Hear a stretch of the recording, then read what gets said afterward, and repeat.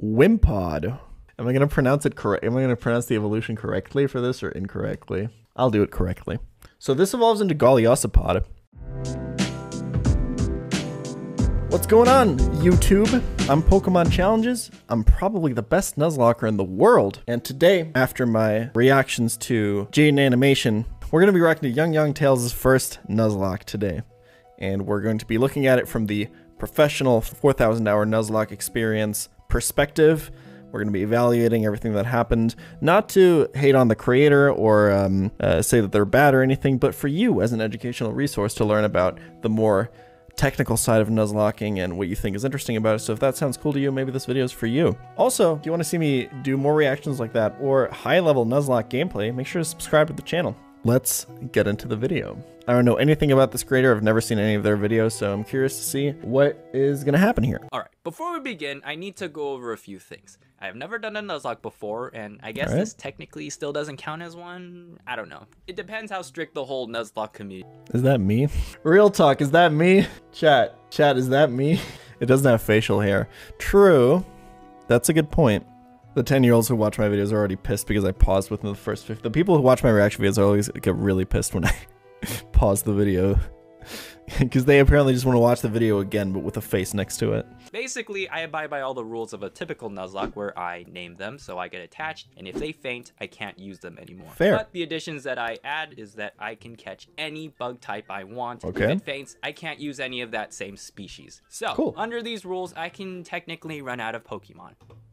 Got it? Good. Grab your popcorn, use the restroom, get comfy, because we're in it for the long haul, baby. Alright, so he asked how strict the Nuzlocke community is on these things, and as one of the leading figures in this community, I'm always big on saying, I don't care how you play your runs whatsoever. It does not matter. The one thing that you should play your runs by if you do a Nuzlocke is having a well-groomed crotch with the sponsor of this video, Manscaped. That's right, today's video is sponsored by Manscaped. Again, they make the Performance Package 4.0 for you. You know, the holiday season coming up, there's dry heater air everywhere, everything's itchy, everything sucks. Traveling for the holidays, spending time with your partner maybe. You want to keep yourself well-groomed and feeling nice downstairs, you know what I mean? And to keep yourself well-groomed downstairs, Manscaped's got the Performance Package 4.0 for you, which comes with the main star of the show, the main event, the Lawnmower 4.0. This electric razor with skin-safe technology, super safe, no way you can cut yourself here. It's got an LED light at the front you can use to make everything a little bit more visible. It's also completely waterproof, you can use it in the shower. And it's got a really clever travel locking feature, you know? If you're going through TSA or something, you got this in your bag, it starts buzzing, everybody's gonna think you got a Nokia phone in your bag. No, it's just a razor, but that's not gonna happen for you. You're not gonna be in an embarrassing situation like that. Just tap the button 3 times, 1, 2, 3. It's travel locked. Click it, nothing happens. Now, if we click 3 times again, 1, 2, 3, it's unlocked, works again. Really nice. Really clever feature. But that's not the only thing you get in the package. You also get this wonderful travel bag for all your toiletries, including the lawnmower, but also including a fantastic, comfortable pair of boxers that Manscaped gives to you, and the Crop Preserver Ball Deodorant and the Crop Reviver Ball Toner. It's fantastic. It's a great deal. Go down to manscaped.com/PokemonChallenges. Use my link in the description of the comments for 25% off. Thank you so much for Manscaped for sponsoring today's video, and I hope you guys enjoy. Let's get into what's actually important for Nuzlocking. You make your rule set to where it's the most fun for you personally, okay? The more fun you have it, the better your rules are, okay? So if he has more fun catching bug types, then it's a Nuzlocke, and it's a good one. So absolutely wonderful. I'm excited to see him use a lot of bug types. Bug types are super fun to use in Nuzlockes. Let's see where this goes. It's a Sword and Shield Nuzlocke, which I don't have a lot of experience with, but at least some. It's going to be interesting to see. Let's see where this goes. Oh yeah, also, I should mention that I've never played this before. So that should be interesting. Here goes my Pokemon kinda sorta, but not really Nuzlocke. A long time ago, I witnessed a finals Pokemon match where the upcoming challenger took the throne as the new champion. And ever since then, that very moment motivated me to one day embark on my own journey. So wait, Today it's was the day Jaden that Animations, me and my neighbor guys. Hop became Woo! official Pokemon trainers. Hop's older brother Leon was none other than the undefeated champion of Galar, and he was going to endorse both of us so that way we could compete in the Pokemon gym. Did you guys know that Leon is the undefeated champion of the Galar region? I didn't actually know this. I don't know if he'll mention it in the video or not, but Leon is actually the undefeated champion in the Galar region. Have I mentioned that actually? That Leon. Never mind. Challenge. And I was like super hyped because I wanted to, for the longest time, assemble the most powerful bug team. Bug types are pretty powerful. Me. I like bug Pokemon, alright? Nothing to judge. Unfortunately, Leon didn't have any to start out with, so I chose Sobble. I named Sops. Sobble, pretty good Pokemon. Water types are usually pretty good water types, or a great type for Nuzlocks. I always advise you to pick the fire type if you don't know a lot about the game. Fire types are pretty rare and pretty powerful. So if you already have a powerful one out the gate, that's beautiful. So yeah, that's usually my advice. Grass types are usually just kind of bad and also pretty common. And then water types are good but common. So usually every good water type you can trade for another good water type in your run. So usually advice for taking the fire type, but starting with whatever you want is usually fine for Nuzlocks. My very first Galarian Pokemon. Of course, we didn't find the Wooloo, but some weird giant dog. This animation is pretty random stuff, but we did really end up finding good. the Wooloo. Take your sheep. God damn. Now we can. This is like super high quality. Route 1, we ran into some of the new locals. Ugh, why is everything so weird? Oh, thank goodness. Finally something that I actually recognize. Ugh. It's cute. What happened to you? It's a cute mon. mon. I wasn't sure if there were any bugs in the area, but sure enough, I found this thing called a grubbin, and I named it Whoops. Decent encounter, honestly. Not very good early, but you know what? Later on, it's going to be just fine. And just like that, I had Sops, Whoops, and Blinks. We didn't get that far. Blipbug, this is where where I lack a little bit of knowledge in the Gen 8 Nuzlocks, but I think Blipbug is actually quite good in this Nuzlocke. The final evolution of both of these bug types is pretty great. Both Vikavolt and Orbeetle are pretty fantastic. You don't get them super late either. Into the journey when Hops challenged us yet again.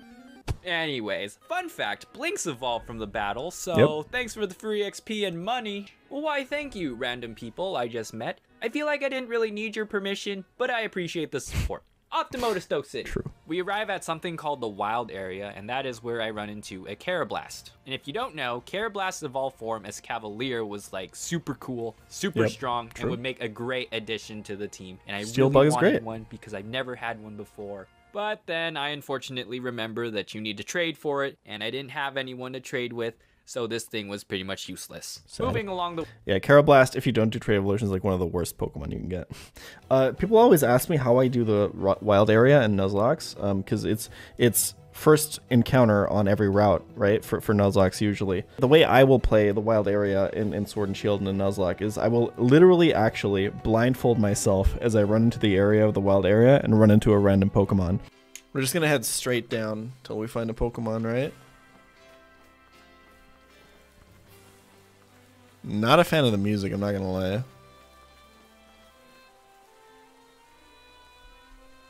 Did I find a Pokemon yet?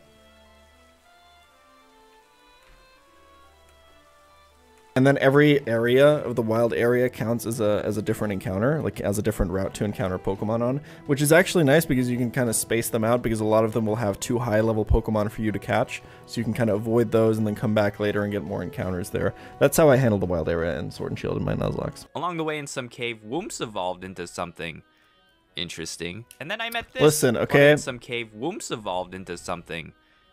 Listen, I was convinced...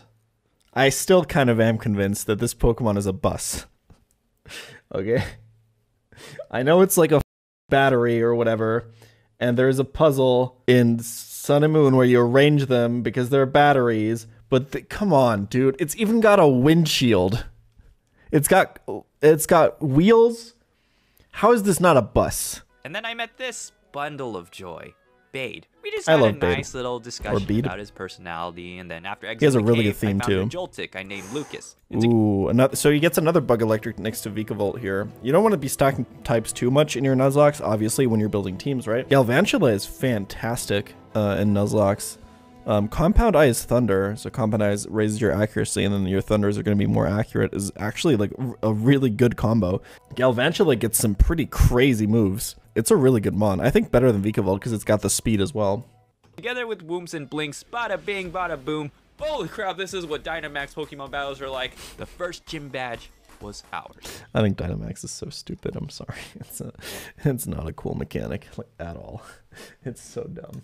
On the way to the next town, we were having a light conditioning session to get Lucas up to par with the rest of the team, and you know what I must say? Things were really starting to look up for my bug team. And I was sure that Lucas would add so much value, especially considering the fact that the next gym was water type. We got this in the back. Wobbuffet incoming. Lucas, no! A stupid wild Wobbuffet was able to perfectly counter Lucas's attack and cause the team's first death. So this is actually a very, very dangerous Pokemon in Nuzlocke. Even for me, like I died, especially wild Wobbuffets, like so much. It's actually really scary, right? Wobbuffet has Shadow Tag, so you can't run from it. And then it only carries like Mirror Coat and Counter, which will pretty much always kill you if he hits you with it. Because Wobbuffet has really high HP and low defenses, so it will take a very large HP amount of damage when you damage it and deal double that back to you. So that's why Mirror Coats and Counters from Wobbuffets are like especially effective compared to other Pokemon. If you hit this with a move, it's probably going to kill you back if it guesses Counter or Mirror Coat correctly. Now, obviously, there's ways to play around it. You can poison it. You can use fixed damage moves like Seismic Toss or something like that, where you can predict the damage that's going to come back, and then if you're using healing items, you can heal up in between those.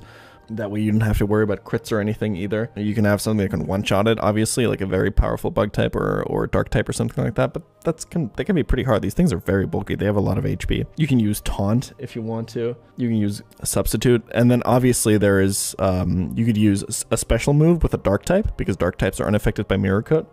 Or you could use a physical move with a ghost type, because ghost types are unaffected by counter. Those would be the main ways to like play around it. Obviously, and then ghost types can obviously also run from Shadow Tag. The problem though is like, those are pretty specific things that you need to prepare for Wobbuffets. And once you're in it on a fight, you can't switch out, right? The best thing you can do is have one of those things prepared, one of those plans prepared when you go into an area that you know has wild Wobbuffets, but obviously if you're playing blind, I mean, you can't really. Usually in these reviews, I try to review what the player could have done better in the situation that we're in to not lose a Pokemon. And honestly, in this situation, I don't think Young Yong could have done anything to prevent this loss except gotten lucky. So I'm pretty sure in his situation, I also would have lost this Pokemon. We ran in shame. Lucas wasn't with us for long, and we may not be able to get revenge now, but Lucas's death gave us the spark to really zoom through our next challenges. Welcome to the team, Zweeps. Ah, yes. Cutiefly is actually all, dude, there's so many good bug types in this game. This is a really cool game to do a bug type only run on. Rabombi is actually a pretty powerful Pokemon. I'm pretty sure it gets Quiver Dance. You can set up with it. It's very good. A lot of really good encounters in this bug type only run. It's actually pretty great. Fair. Very fair. I don't really like you, dude, and your attitude sucks. Also, where the heck do you think you're going? Wimpod.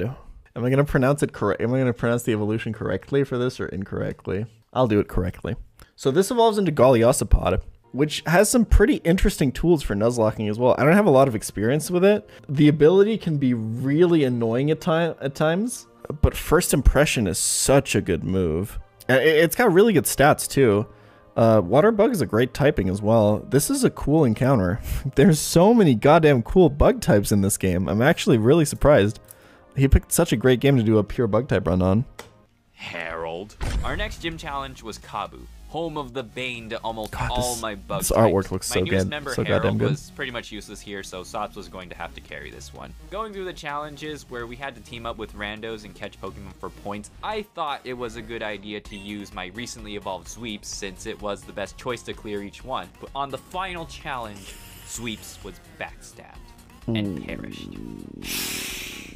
Okay, I honestly felt pretty guilty about what happened. But how the heck was I supposed to know that the other trainer was going to betray me like that? You That's monster. true. We can I think I got surprised by that too on my playthrough. That's another thing that you just, that's honestly another, but I guess like having your bug type out against a bunch of fire types that are getting sent out is probably not a good idea anyway. He acknowledges that too. There's not much to say to this. The most mistakes that you make in Nuzlocke and most deaths that you have is in hindsight is because you were lazy. You didn't grind enough, or you sent out a Pokemon, thought it was fine, didn't really think about it.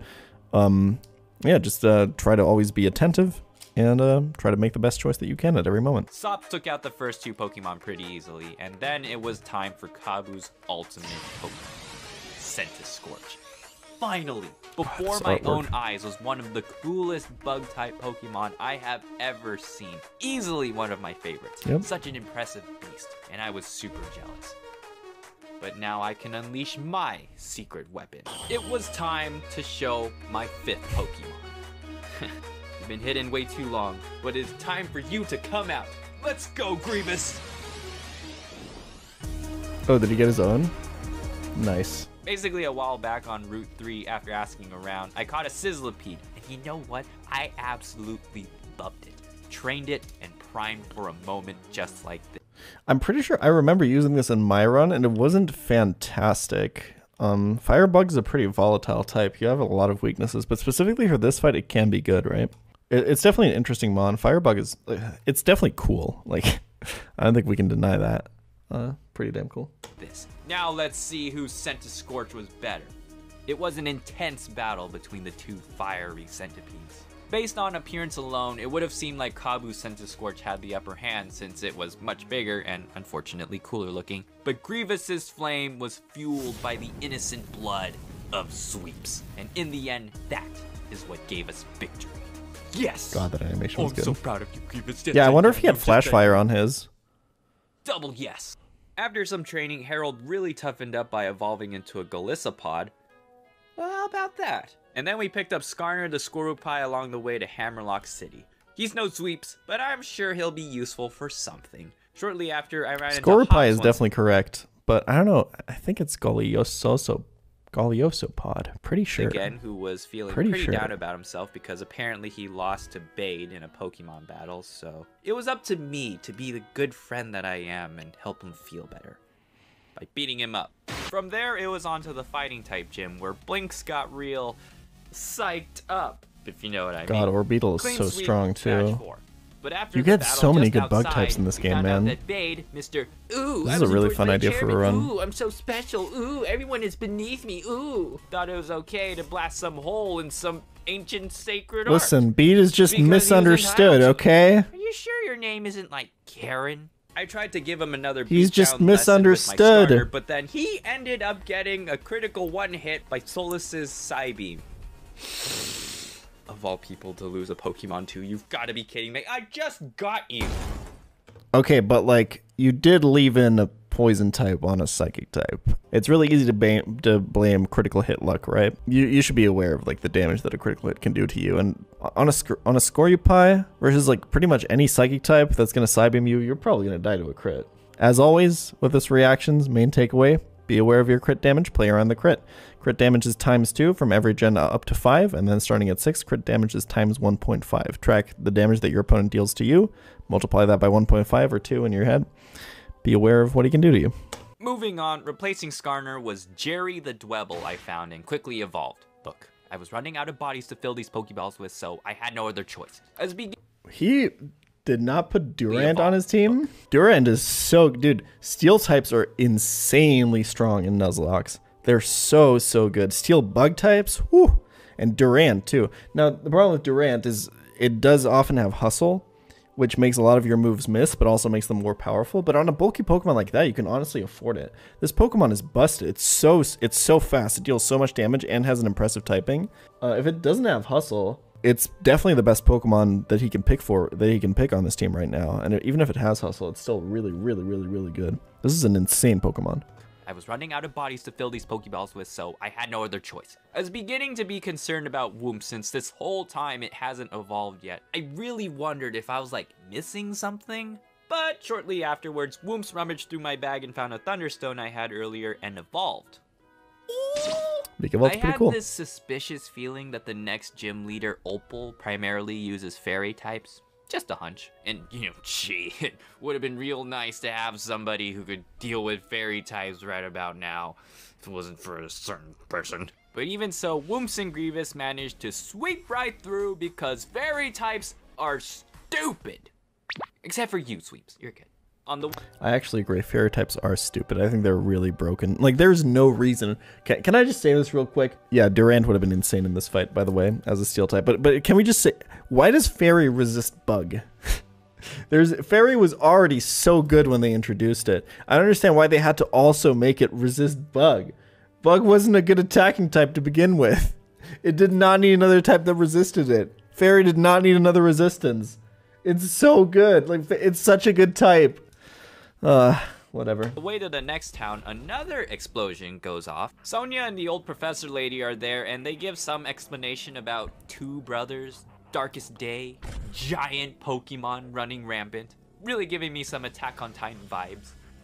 So I left them to go deal with that, and I moved on to Route 8, where I picked up Nom Nom the Snom. Gordy was the 6th. Snom is very cute. And honestly, Frostmoth is actually not even that terrible. It's got a good ability, but it's still an ice type, and ice types really suck. Like, they're really, really bad. You get no resistances from being an ice type, except for to ice, and you get so many weaknesses. He's got a lot of Pokemon that are very weak to rock right now. This fight's probably gonna... He really needs Durant on this team for this fight. That's all I'm gonna say. Used rock-type Pokemon, but they quickly sank under the brute force of Harold and Sops. Okay, fair. Oh yeah, and Jerry spamming Dig. Then Fair. it was on to Pierre. Alright, well, this gym uses nothing but a bunch of dark types, so... Wait right here, Nom Nom. Blinks will watch you. We'll be right back. Give me that! Okay, let's go. Is that an orb? Okay, 2 times could just be a coincidence, but 3 times, turns out giant Pokemon are spawning all over the place. Fear of Titan's rising. Can we talk about how they had literally this catastrophic event in Sword and Shield happen where Gigantamax Pokemon, Dynamax Pokemon were apparently attacking cities, and they didn't bother to make a cutscene for that? You were literally just told about it? It was so cringe, dude. Like, even X and Y had the houses in the one town flipping upside down. This game had nothing, man. Oh, it could have been so sick, too. It could have been such a cool cutscene. God damn, this game actually had, like, potential, too. God damn it. I had this feeling that this was only the beginning of something really bad, that maybe I should help. But nah, they told me to go focus on getting my last badge. Okay then. And that might be a challenge, because the last gym is home to Rayhan and his dragon Pokemon, which are known to be tough, resistant to most types, and are pretty versatile with their moveset. This video is just going to be me ranting about Sword and Shield, to be honest. And then you get slapped in the face in this game by every gym being really, really good and really hype, and you're like, oh my god, it's a dragon gym in like a medieval fortress. What could they possibly, what cool gym puzzle could they come up with for this? And it's literally just an empty room that you do double battles in. It's actually so mind-blowing that they literally like ran out of budget at the end of the game and just didn't put a bunch of stuff in. It's okay. It's fine. This fight's gonna be tough for him. I guess he has Frostmoth, which is gonna do well, but it is a double battle and there's like rock type attacks and stuff coming, so curious to see how he handles this. It was kind of a good news, bad news situation. The good news is that Nom Nom received 10,000 grams of friendship to evolve and give us the ice advantage. The bad news is that she is literally the definition of a glass cannon. Meaning, yes, Nom Nom big strong against dragon types. True. But if Nom Nom touch Candle or Pebble, which dragons are more than capable of throwing, yep. Nom Nom go bye-bye. So very good analysis of the ice bug type team there. had I agree. one objective on their mind: protect Nom Nom. This time it was in the form of a double battle, and making sure they didn't get any chance to gain momentum, Harold and Nom Nom made quick work of his Flygon and Gigalith. Nice. But then came out his big bad Duraludon. This thing is actually really hard to deal with in Nuzlocke. You've got to be kidding me. Duraludon was literally the love child of Godzilla and a skyscraper. What could we possibly do against a building? I quickly switched Harold for Blinks, hoping that he could put it to sleep and then have Nom Nom finish it off with an Aurora Beam. But at the last moment, Blinks became paralyzed from the Sandaconda, and Nom Nom's attack wasn't enough to take down the Duraludon. Yeah. And before I could switch both of them out, Blinks was smashed by a... Honestly, with a team comp like this, it's just going to be really hard to deal with this. You need like a Dynamax fighting attack or something to deal with Duraludon. Steel Dragon is an insane typing. This is going to be a tough one. I wonder how he gets out of this. Stonewall. You did well, Blinks. You did your job. Sops and Jerry came in, and even though they both became paralyzed by the Sandaconda, Jerry couldn't land a single dig, they were able to stall out Duraludon's Dynamax form, giving Harold the opportunity to come back in and brick break the crap out of it, and finally deal with that pesky snake. Fair. The last gym badge was ours. Not gonna lie, again, on another death, I have to say here, given the team that he had, I'm not really sure. There's obviously always like good switches you can do if you predict that the AI is going to use a certain move and what you want to switch into, like switching proactively like into moves that you think they're going to use on that turn. But he didn't have a lot of resistances to the moves that were coming out and stuff in this situation, and man, Dynamax moves are really, really powerful. So yeah, I think one piece of advice I can give, for especially if it's going to be a double battle and you know it's going to be a hard one, every Pokemon in the game learns Protect, and usually you have access to Protect TMs pretty early in most games. So teaching Protect to like pretty much every Pokemon on your team for a tough double battle like this is like usually a good idea, because it can allow you to like shift a lot of momentum in your favor using those moves. Superpowered Durant would have been a good Pokemon to use in this fight. But we lost Blinks. Marnie and her dark Pokemon were up first, and this is honestly the best time as any to debut the newbie. So I brought out Gaia. Yes, he actually got it. Nice. Formerly useless. Yep, that's right. And stacked with a sword stance, Gaia became a true powerhouse and swept the entire team. Then we had... I'm glad he's already on the setup move train, because goddamn they're good. Yeah, sweeping opponents with setup moves is a very, very important and core strategy in Nuzlocke. Swords Dance, Dragon Dance, Nasty Plot, stuff like that. Super, super good. Also, if you're using items, X items are insane. So good. Yeah. Had one final match between me and my rival Hop. You probably already know how that went. Sops came out for one last fight, and we ended the rivalry. Yep, it really was his last fight. And honestly, not bringing Sops into the final match was probably one of the hardest decisions I had to make so far. My very first Pokemon, and the one that has watched over all of his teammates and saw them grow into the team they are now. But I believed with this team, even Jerry, we had the best chance of winning. It's a good team. Sops will be with us in spirit. God, a lot of stuff cool. happened. Now nice. We have come face to face with champion Leon. Every battle, everything we have been through has led us to this moment. It was time to show the world just how powerful my bug Pokemon truly are. And never mind, Rose is evil, and apparently the darkest day has begun. Well, that sure complicates things. Way to read the room, dude. No, this video's long as it is. Whatever, I will go save the world, I guess. Using 200 IQ, Hops was pretty sure that the dog we ran into at the very beginning was important and could help us, so we headed back to our hometown to find it. And trekking through the creepy woods, we don't find the dog, but a rusty old sword and shield. I guess those will have to do. We rush back to Hammerlock City's power plant and we find Chairman Rose going off about Gallard's power supply crisis that's potentially coming in 10 years, and to stop it, he summoned this Eternatus thing hoping he could control it and harness its power. You summoned a what now? Just my opinion, man, but a plan involving control of a legendary being with powers beyond understanding usually doesn't end up going well. Basically, your plan is stupid. Rose didn't like that, and he was going to try stop me with his team full of steel Pokemon. So I left. He's got Grievous a pretty powerful team, but yeah, you can sweep it pretty easily Leon, if you have the right What mons. the heck is that? No. That's a Yu-Gi-Oh monster, not a Pokemon. True. What kind of Pokemon would look like that? Rusty Sword and Shield. The dogs show up, merge with the stuff, and we defeat Eternatus, where I catch it with a teeny tiny Pokeball. Crisis of This was pretty anime. 3 I really days like later, the after one of the largest tangents ever, you know, saving the world, we are finally the dogs showing back up for to that our final fight in the match. game. That was cool. Here we go. Today, we finally face off against Leon. This is actually one of the harder champion fights in the series, in my opinion. He has a lot of really damn good Pokemon. It's a tough fight. Doing it with only bug types is especially scary. Pretty sure he can do it here. It looks like he has an answer for pretty much everything. Yeah, I think he's got this. The Charizard is a little concerning, I think. And then also, like, Haxorus setting up can be a little bit scary, but I think he's got this.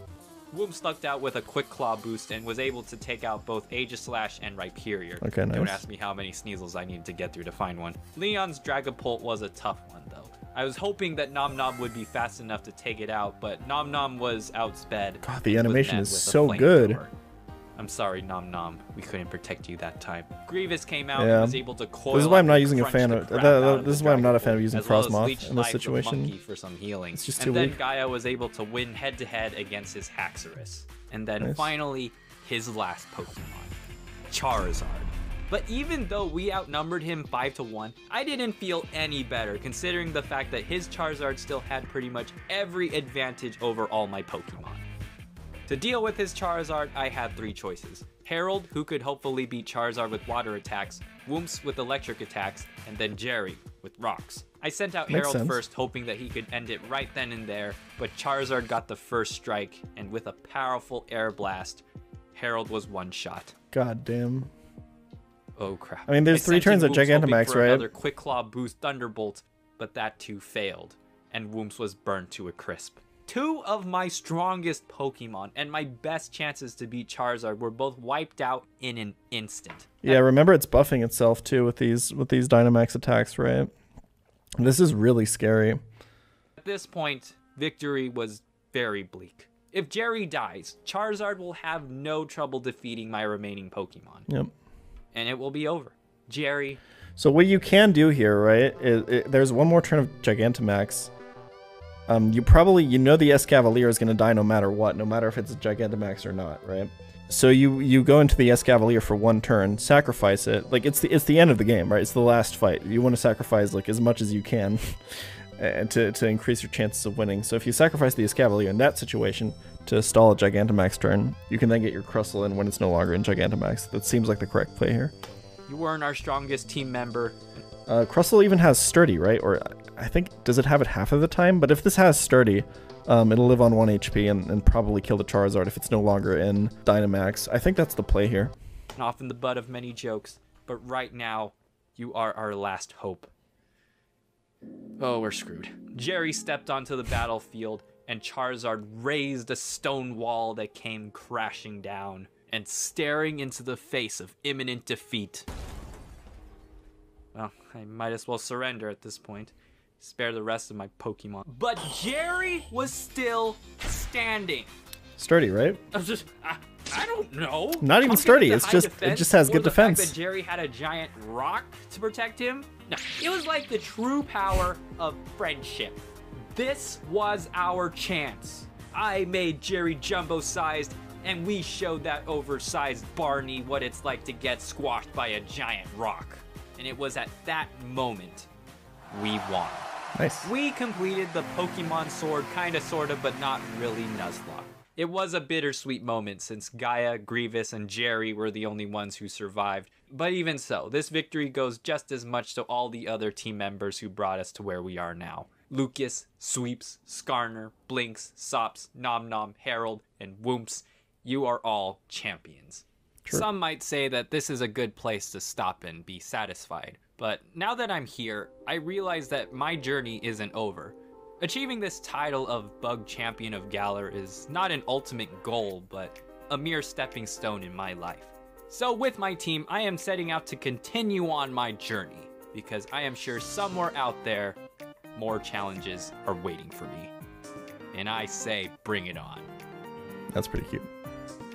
This was awesome. The animation was incredible.